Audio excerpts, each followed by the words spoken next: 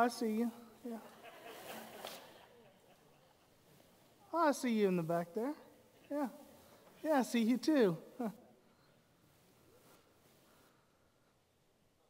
I see you guys online. I see you. Yeah.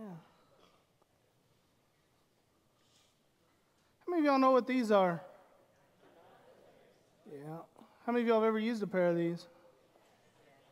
In church? Never in church, probably. They're helpful, though. What do these help you do? They help you see. You know, when I was young, I didn't really need a pair. But I've noticed as I've gotten older, they sure are handy. Like when I was young, I could go to a stadium, sit up on the top, because that's the only place you can afford to sit when you're young, and I could actually see what was happening. Now, if I'm going to be sitting on the top, I don't even go, because I have to look through a pair of these to even see what's happening. These are 10 by 42s, if that tells you anything. I like some zoom on my binoculars.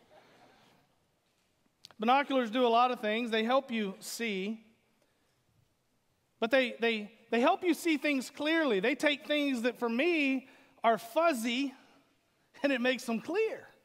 It's got this little knob right here. I can just focus it in. It also takes things that are far away and brings them close. Makes it easier to see. It also takes a field of vision or a field of view like we have here this morning, and it limits the distractions because it forces you to focus in. When I look through these, I can't see all of you. I can just see about 15 of you, right? Because it brings the focus down. It helps you to see. Takes away your distractions. We've all used binoculars at some point in time in our life, I would estimate. You all know what they are. They're used by lots of people for lots of different reasons, but everybody who uses them for the same reason. They use them so they can see. Today, I want to talk to you about seeing, but not seeing physically, not seeing each other, not just noticing that we're here in the room together. I want to talk to you about actually seeing people the way God sees people. Seeing people the way Jesus sees people. And I hate to say it, but binoculars aren't going to help you do that. You've got to zoom in even more than a pair of binoculars can to really see people through the eyes of God. To see people through the eyes of Christ. To see people the way God would have us to see people, we have to be able to zoom in to their lives. We have to be able to put all the other distractions of our life away so we can actually see people for who they are. Specifically today, I actually want to talk to you specifically today about the obstacles in your life and in my life, and I include myself in this, in your life and my life, the obstacles that get in our way of seeing people the way God wants us to see people. We're starting a new series called One at a Time. And if you're in small groups, we're doing a small group study called One at a Time by Kyle Idleman. And it's a great study. It's going to be a great time. We're going to be doing stuff on Sunday that parallels that, just as today does. Because I want you to think about all week what that topic is and what we're talking about. And this week we're talking about seeing. Zooming in and seeing people for who they are and what God has created them to be. People have always wanted to see better. They've always wanted to use magnifiers, if you will. Recently, not too long ago, I took a group to Greece, and we did the footsteps of Paul through Greece. It was great. We went to all these places that Paul was and churches that Paul planted. And near the end of the trip, we ended up on the island of Crete. How many of y'all have heard of Crete? It's in the Bible. Okay, the rest of you should read your Bible.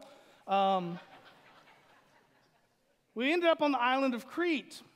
And really, from a biblical significance, there's biblical significance there, but there's not a lot left that you can see today that was there when Paul was there. But we went to this museum, and I'm being honest with you when I tell you this, and I've been to quite a few museums. I like museums. It was one of the coolest museums I've ever been to in my life. I mean, it was absolutely amazing. Everything in this museum was found or discovered on the island of Crete. Wasn't stuff they'd brought in from other places and put on display. Everything in there was found on the island of Crete, and there was so much stuff. And one of the coolest things, we were about halfway through the tour, and we came to this case, and I took a picture of it. We'll throw it up on the screen for you here. We came across these magnifying lenses. They're there inside that red box. Those are magnifying glasses, magnifying lenses. And they dated these back to between 4,500 and 5,000 years before Christ. People were making magnifying lenses thousands of years, BC, right? And near where these magnifying glasses were found, they found jewelry. And it was this small jewelry, not earrings like we would think of them, but small things like that. Small little pendants like we might think of on a necklace. And this jewelry, when you looked at it really, really close, and it was so fine I couldn't even get a picture of it through the glass and the glare and everything that comes with that. But if you looked really, really close, you could see these small little gems and even gold and silver. Some of the gold and silver in these things was as small as a grain of sand. And it had been expertly placed in these tiny little pieces of jewelry to make these beautiful mosaics. And what they believed is that these magnifying lenses were used to make that jewelry, among other things. They even found some of these magnifying lenses that they had been created so they could be stacked on top of one another to magnify even more onto stuff. I tell you all of that only because I want you to see that as humans, we've always wanted to magnify things. We've wanted to be able to see better. We, for a very, very, very long time, seen the value in being able to zoom in and see clearly. The title of this sermon series, the title of our small group study is One at a Time. And that's really what we're trying to do, is see how Jesus took the time to deal with people one at a time. And how we need to see people the way Jesus saw people and God sees people, and take the time to deal with people one at a time. Most of the time when we think of Jesus, we think of him doing these big things, feeding 5,000 people, being in the temple in Jerusalem, surrounded by people, right? We think about the Passion, where he's surrounded by these large groups of people. But when you read through the Gospels so many times, you know what you see Jesus doing? Ministering to people one at a time. Talking to people one at a time. Healing people one at a time. Doing the work of God on people's lives one at a time. In our world, in our culture today that's dominated so much by social media, everybody wants followers and likes. We think that the biggest way to make the biggest difference, or the fastest way to make the biggest difference, is to do it with the masses. But really what God's word teaches us is if you want to make an impact, if you want to make a difference on the world, the way that you do that is one at a time. That's the way Jesus did it. It's really the way the Apostle Paul did it. It's the way Peter did it. It's the way so many have done it over the years. We think of these guys as being world changers because they were, but they changed the world one at a time. And if you and I are going to be like them, if we are going to live like Jesus, and if we are going to love like Jesus, and if we are going to lead like Jesus, then we have to learn to see like Jesus. Our passage today comes from Luke chapter 8. If you've got your Bibles, I hope you've opened there already. I'm going to start reading in verse 40. It's a pretty long passage, and then we're going to come back. And what I want you to see is I want you to see that the obstacles you face and I face to dealing with people one at a time, I want you to see that Jesus faced them too. We've dealt with this text before. There's so much we could talk about in this text, but we're really today just going to be looking at these obstacles that have the potential to get in our way of making a difference and impacting people's lives one at a time. Here's what it says starting in verse 40. When Jesus returned, the crowd welcomed him, for they were all expecting him. Just then, a man named Jairus came. He was the leader of the synagogue, and he fell down at Jesus' feet. He pleaded with him to come to his house because he had an only daughter, about 12 years old, and she was dying. While he was going, the crowds were nearly crushing him, and a woman suffering from bleeding for 12 years, who had spent all that she had on doctors, yet could not be healed by any, approached from behind, and she touched the edge of his robe. Instantly, her bleeding stopped. "Who touched me?" Jesus asked. When they all denied it, Peter said, "Master, the crowds are hemming in on you and pressing against you." "Someone did touch me," Jesus said. "I know that power has gone out from me." And when the woman saw that she was discovered, she came trembling and fell down before him. In the presence of all the people, she declared the reason she had touched him and how she was instantly healed. "Daughter," he said, "your faith has saved you. Go in peace." Your faith has saved you. Go in peace. There are three huge obstacles that Jesus faces here, and I believe they're the three biggest obstacles in our life when it comes to seeing people, zooming in and making a difference one at a time. The big idea for today has two parts. The first part is a proclamation. The second part is a plea or a prayer. The proclamation is this: Jesus saw. That's the first blank on your bulletin. Jesus saw. That's a proclamation. It's a reality that we can't deny. He saw this man and he saw this woman. We know that Jesus had the ability to see because he sees people all through the Gospels. There's no denying that Jesus saw. That's the proclamation. Here's the prayer or the plea for us: help me to see. We have to pray that prayer. We have to ask for God's divine help if we want to see people the way he saw people and still to this day sees people. God still sees you. He still sees me. He still sees us. And he doesn't see us as an audience. He doesn't see us as a crowd. He doesn't see us as a mass of humanity. He sees us as individual people. He sees us one at a time, still to this day. But our prayer and our plea has to be, Lord, help me to see. Help me to see like Jesus saw. So why do we fail at this? Why don't we really, why are we not able to see as Jesus saw? The three big obstacles we have. The first one is what I call experiences. Experiences. And mainly, there are past experiences, and mainly they're bad experiences with people.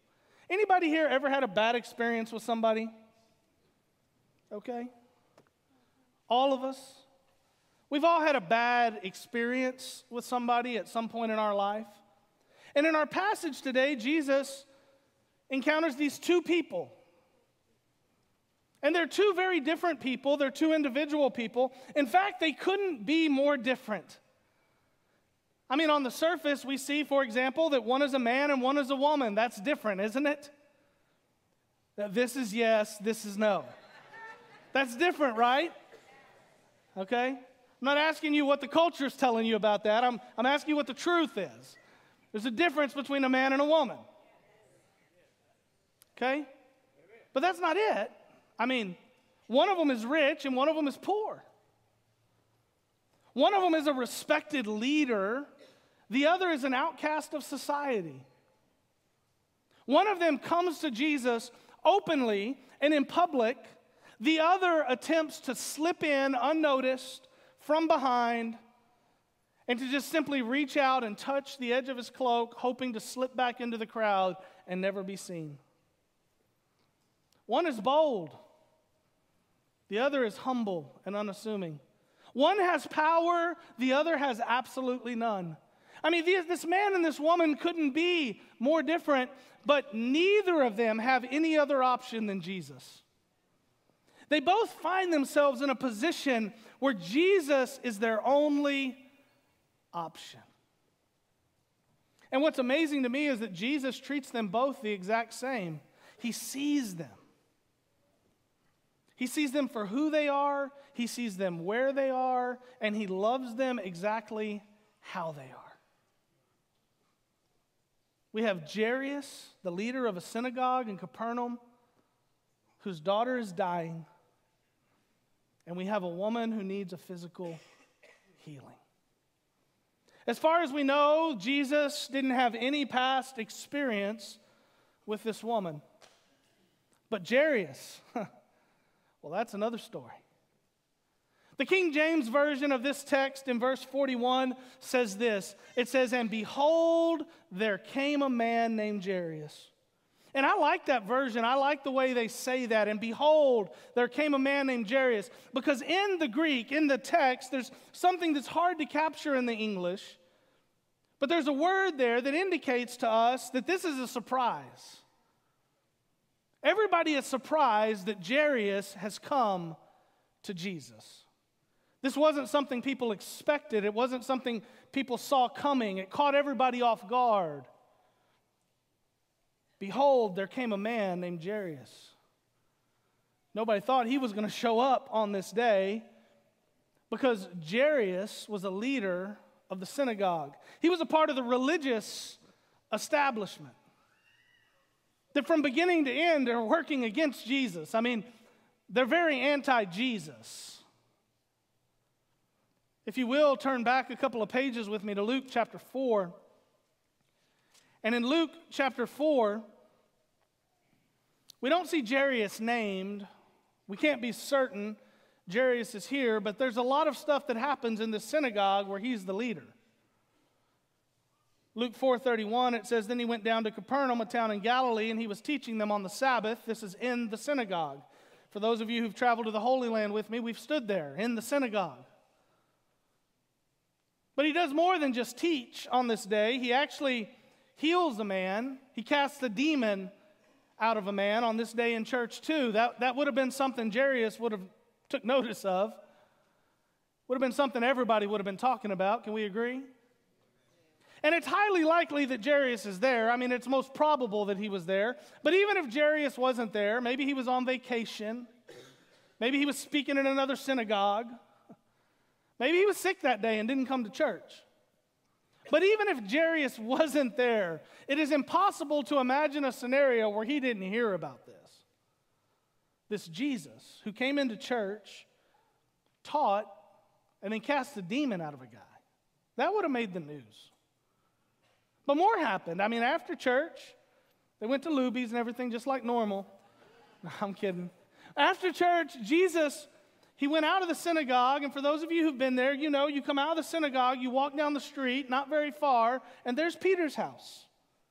And Jesus took that path. He left the synagogue, he went to Peter's house, and then it says this in verse 38, after he left the synagogue, he entered Simon's house. Simon's mother-in-law was suffering from a high fever, and they asked him about her.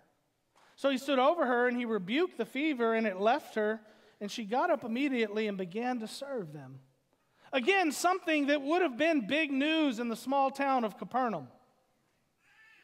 But Jesus isn't done yet. If you go to verse 40, same day, it says this, when the sun was setting, so the Sabbath is ending, people are now allowed to carry people and bring people to Jesus.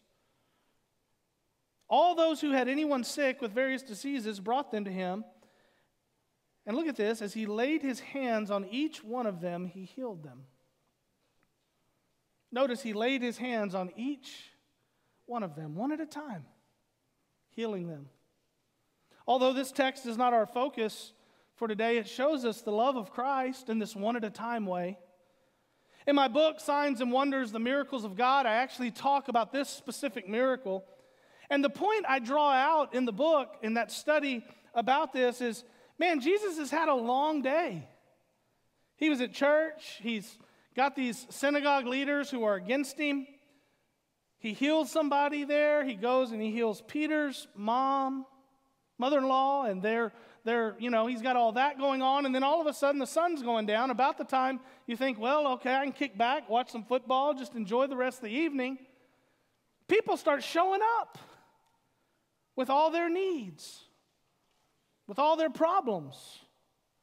And Jesus, he could have gone out and he could have done this, and I would have if it would have been me. I mean, this would have been so tempting, right? He could have just gone out and said, hey, everybody look at me. All right, close your eyes. Bzzz. You're healed. Go home. Peace be with you. Y'all have a great life.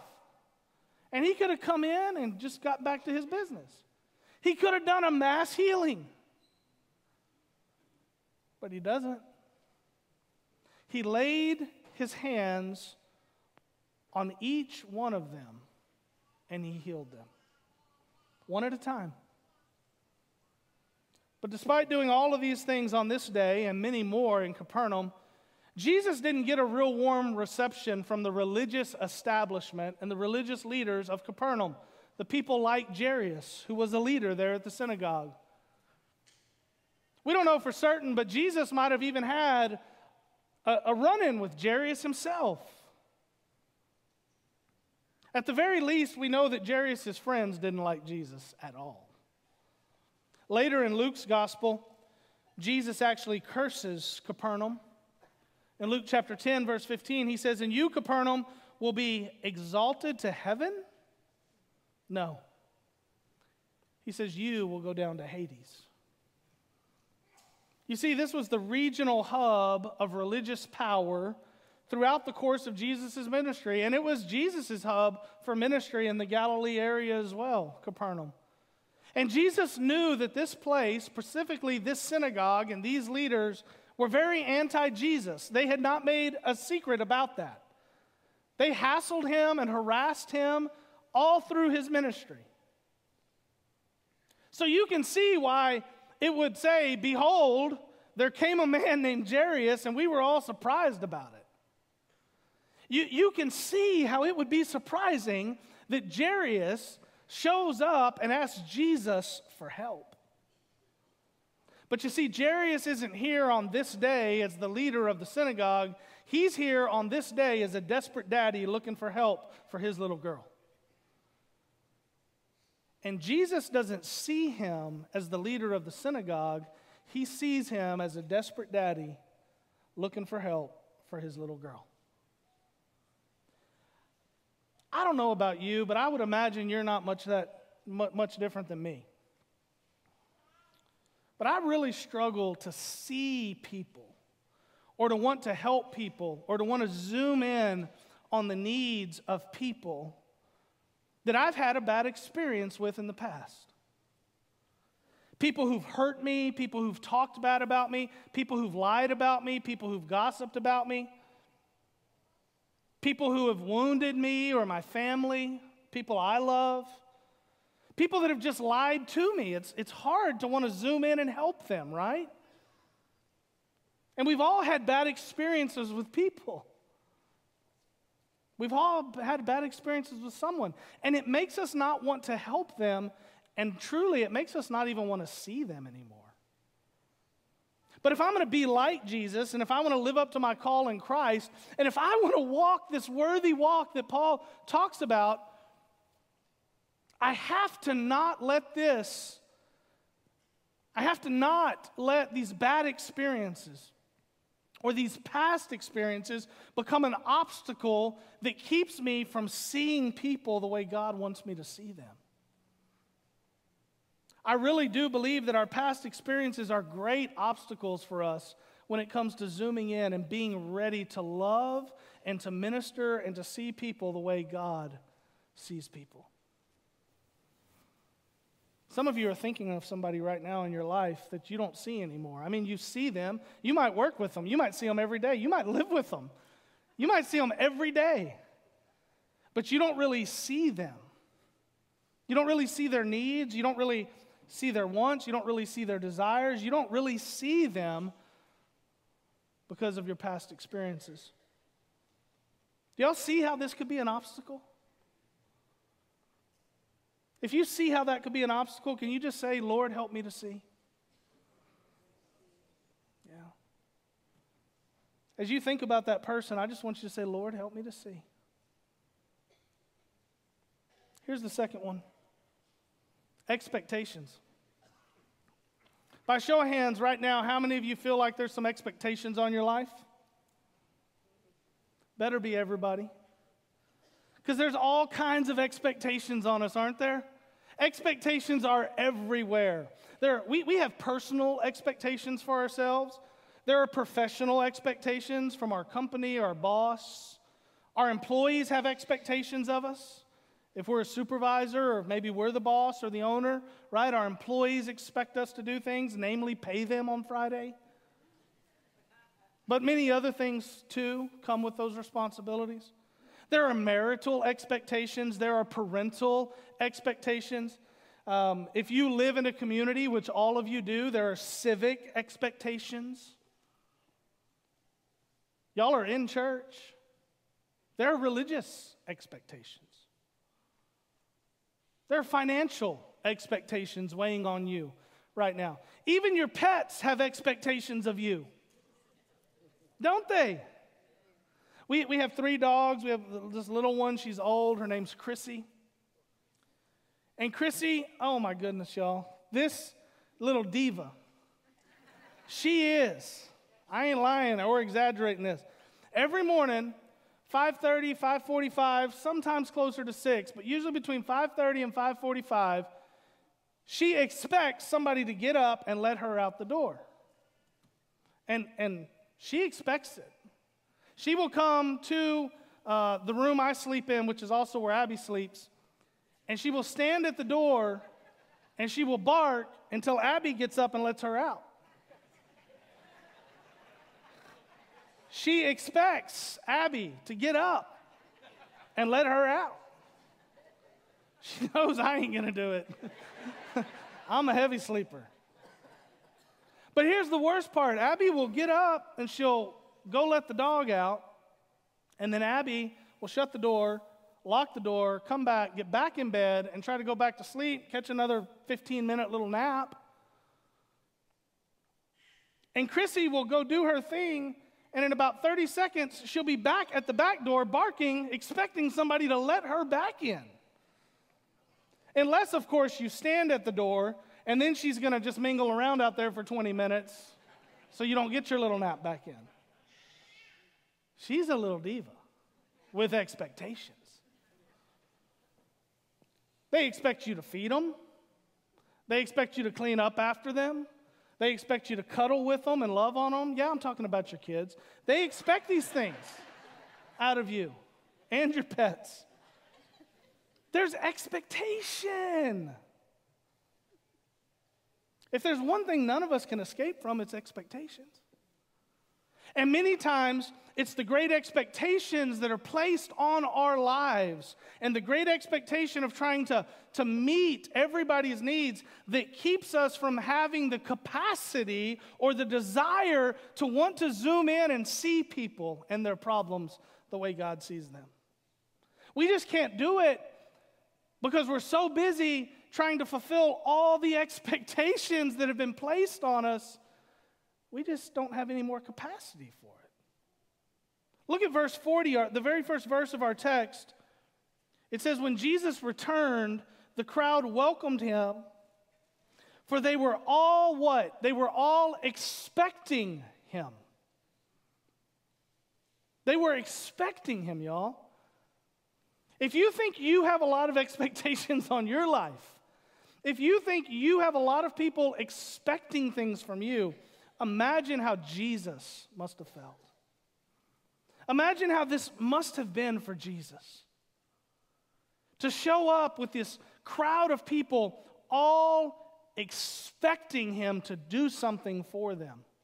Expecting him to provide something for them. Expecting him to give them something so they could get something from him. They weren't just expecting him to show up so they could snap a selfie with him. No, they were expecting him to do something for them.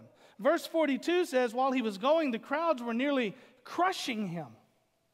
This is a mob of people that are pressing in on Jesus because they all have expectations of Jesus. I bet at some point in your life, maybe even right now, you have felt like all the expectations of the world were crushing in on you. Have you ever felt that way? It's a horrible feeling. And Jesus had to have felt that way too. I mean, it's happening to him. They're literally crushing him. And here's the problem with these expectations. When we feel overwhelmed with expectations, when we feel crushed by the expectations of the world, or our job, or our career, or our kids, or our pets, or the combination of all of it, when we get crushed by expectations, our reaction is never to zoom in, to focus, or to look for ways to help somebody else. Our reaction is never to see people.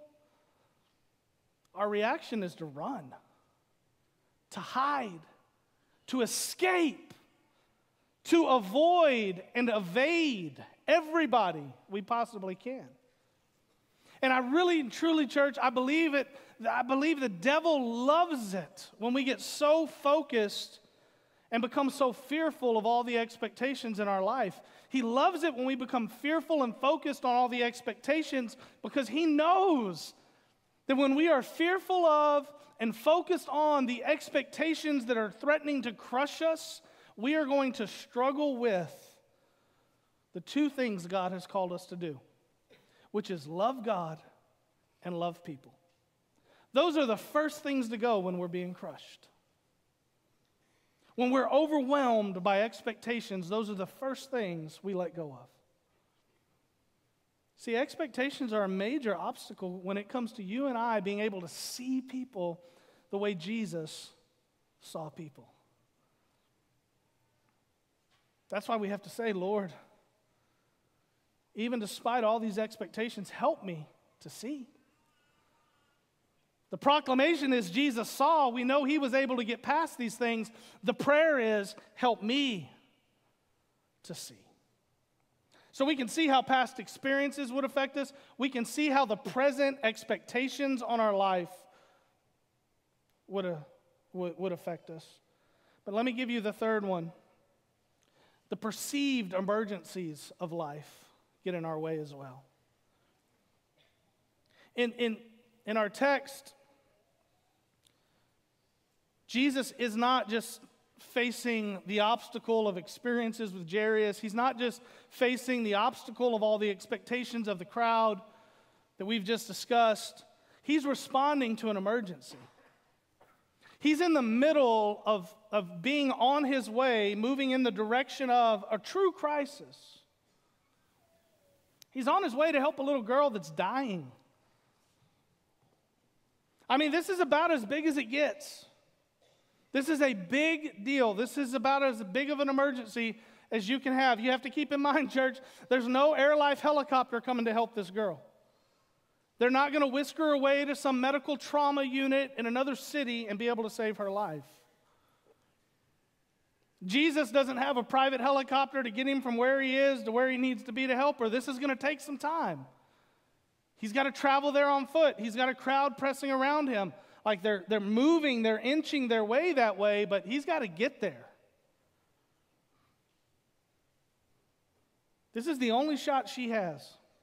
So every second counts, every moment is precious.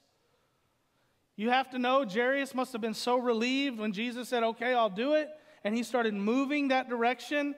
But then, in the midst of responding to one crisis, he stops. Verse 45, who touched me? Who touched me, Jesus asked. And they all denied it. Everybody said, nobody touched you. And Peter said, Master, the crowds are hemming you in and pressing against you. Everybody's touching you. They're all liars. And Jesus, he says, no, somebody touched me. Who touched me? He says, I know that power has gone out from me. Now keep in mind, if you're Jairus, if you're this little girl's daddy, you'd be thinking, who cares? Why are you stopping? Come on, let's go. I don't care if some of your power went out. I need your power at my house right now. His expectations are present and pressing. And I promise you that his face said, get moving. This is an emergency. But Jesus stops and he's having a conversation. And he begins this interaction with this woman. And we don't know how long it took, but I can tell you it took too long if you're Jairus. I can also tell you as soon as this is over, somebody shows up from Jairus' house and says, hey, don't bother the good teacher anymore. Your daughter's dead. How devastating would that have been to him? Now, Jesus ends up fixing that. That's for another day. But, gosh, this dad, he's like, come on, let's go. But look what it says in 47. When the woman saw that she was discovered, she came trembling and fell down before him in the presence of all the people. She declared the reason she had touched him and how she was instantly healed. And then it says this in verse 48, daughter, he said to her, your faith has saved you. Go in peace. Several interesting things here, several points. He's having this interaction, this one-on-one moment in the middle of a crisis, in the middle of an emergency. In the Greek text, it says that she perceived that she could not escape from being noticed. In other words, as this interaction is happening, she basically goes, he knows it was me. Because of course he does. He's the Son of God. She hasn't put all that together quite, but she's just like, I'm not going to get away with this. She perceived that she was not going to be able to leave or escape without being noticed. So you have to understand, this woman doesn't step forward in faith to acknowledge that she's the one who touched Jesus. She really steps forward in fear. That's why it says she was trembling. She came trembling and fell down before him. She doesn't know what's going to happen. She had her own expectations. She had her own emergency. And she pressed in, slipped up from behind him, pressed through the crowd, reached out, touched the hem of his garment, and was healed. She had her own experience with Jesus. It was a good one. But now she is scared because she can't escape. She didn't want to be noticed. She just wanted to slip away. And there's real significance in the fact that Jesus took the time in the middle of this emergency, in the middle of this other crisis, he interrupted all of that to speak to this woman. And I've been thinking about this and pondering this, and I'm like, why would Jesus stop? What was so important about this interaction? Why did he have to do this? It wasn't just to exceed her expectations. It wasn't so he could snap a selfie or sign an autograph for her. No, Jesus, he just sees her, and he sees her in the totality of what she's going through, and he says, I'm not just going to fix you physically. We're going to fix more than that. He fixes 3 things for her. He restores 3 things for her. And he has to have this interaction with her for all of this to be unveiled. The first one is the easiest one. He fixed her physically. He fixes her problem. There's a miracle that takes place in her physical body. Instantly, when she touches the hem of his robe, the power leaves him. She's healed. That's awesome, right? There's a physical restoration in her life. But there's also a restoration of her socially. He restored her to a proper social status. You see, her condition would have made her as a woman unclean. She's an outcast in society. And by taking the time to see her, and by taking the time to stop, and by taking the time to publicly announce and address the entire crowd and say, you're healed, he was also saying, you're clean. You can come back into society. You're not dirty anymore. He restored her to society. And then he restored her into something she was not expecting. He restored her spiritually. He restored her relationship between her and her Father in heaven. In the text, Jesus calls her daughter. Did you notice that? If you've got your Bibles open, I would encourage you to underline that, circle that, put a square around that, star by it, highlight it, whatever. He calls her daughter. This is the only time in the Gospels Jesus uses this word to address a woman. It's a very loving and affectionate word. It's a word a father would use to call his daughter his daughter. If there was any doubt about the loving nature of this one-on-one interaction that Jesus is having with this woman, it all gets put to rest when he uses that one word. He calls her the most affectionate word possible. He labels her in the most affectionate way he can by calling her daughter. He says, I see you. And isn't it amazing that this just so happens to take place as he's going to save the daughter of someone else? So the crowd can see that he sees not just the daughter of Jairus, but he sees this lady as his daughter. Daughter. Only time he says it to a woman in the Gospels. Daughter. And then he says this. He says, your faith has not healed you. He says, your faith has saved you. Go in peace. And that's very specific. Again, in the Greek, this is a word that is only used for salvation. It's a spiritual restoration. He's saying your sins are forgiven. You're right with the Lord. We see him use it again in Luke 7, verse 50, whenever he's talking with the woman who anoints his feet with oil.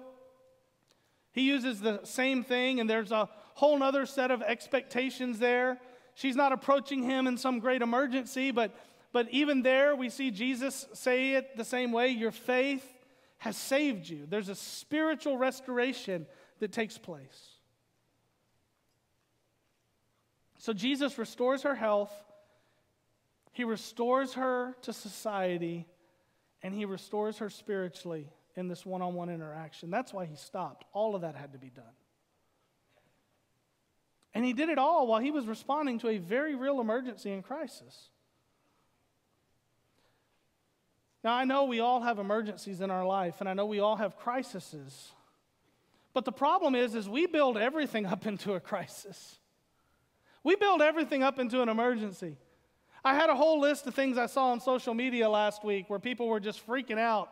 And if I showed them to you, you would be like, that's not a crisis, but they're acting like it is, right?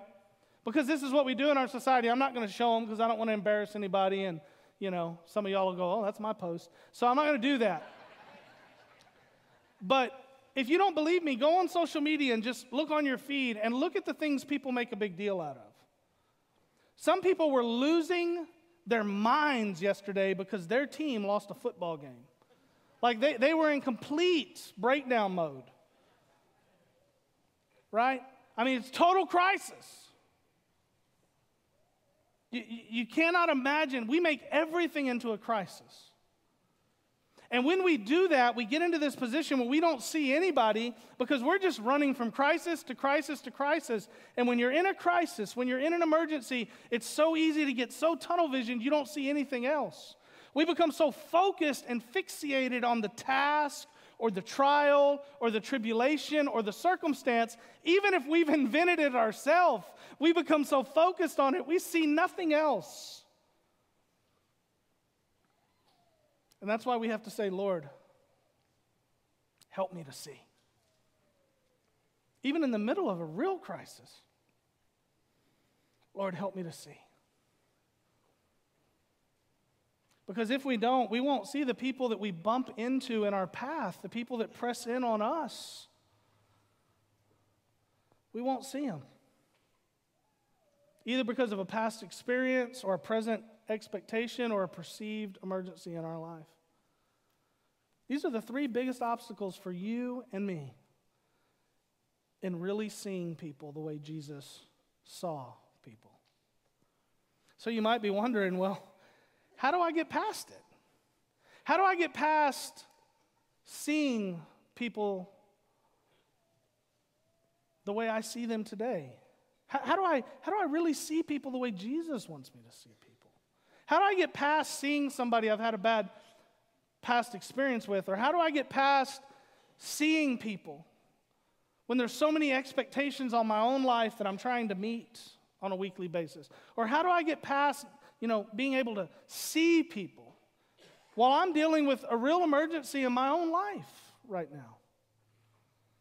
Honestly, I've been rolling that around in my heart and mind all week long. And you know what? I just keep coming back to the plea.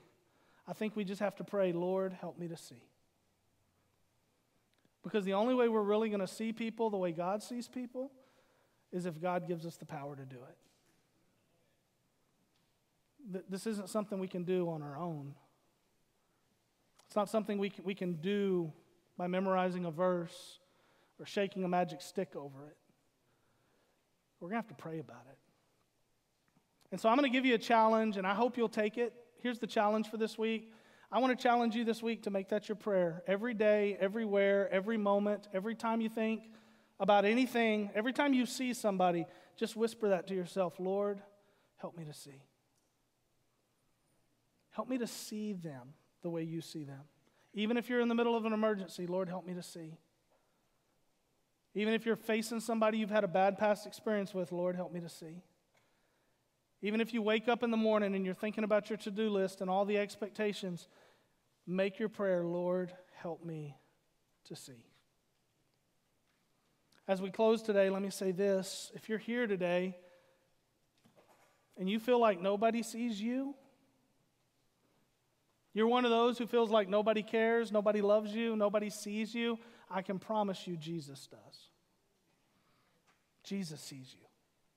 Jesus loves you. Jesus cares about you. He knows the number of hairs on your head. He knows every thought in your heart. He knows every dream you've ever dreamt. He knows you better than you know yourself. He sees you. And He doesn't see you in a mass of humanity. He sees you in a one-on-one way, just like Jairus and this woman. He sees you. I want you to know He sees you. I want you to know He died for you. I want you to know He loves you. And I want you to know He will save you, just like He did this woman. If you will repent of your sins, if you will confess that He is Lord, if you will acknowledge that He sees you this day, you will be saved.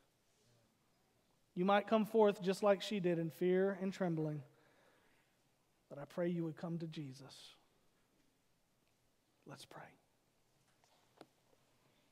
If that's you, and you know that Jesus sees you and you're ready to be saved, we invite you to pray. Just say this, say, Lord, it's me. I confess that I'm a sinner. I know that I've messed things up and gone astray, and so I ask now by faith that you would change me. Lord, I ask by faith that you would make me new. I ask that you would forgive me. I thank you for your grace and for your goodness. Lord, I thank you for seeing me and loving me.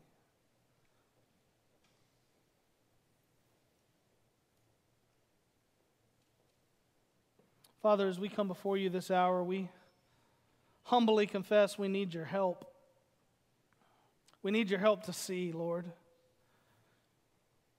Lord, I pray that you would give us the spiritual binoculars we need to see clearly, to take things that are far away and bring them in close so we can see them clearly. Lord, to take all the chaos that surrounds us and to focus it in and get away from the distraction and just to see what you need us to see as we approach people, one-on-one, day after day, minute after minute, moment after moment. Lord, help us to see. And Lord, I know that there are obstacles to that, these bad experiences, these past experiences. Lord, all the expectations of our life, all these emergencies that we face and these crises that come our way, Lord. But Lord, even in the midst of all of that, help us to see. Not so we can become YouTube famous or TikTok famous, Lord, but so we can impact the world. Help us never to forget the power of impacting one person's life. Help us to see. Father, this is our prayer. Help us to see. We ask this in Jesus' name. Amen.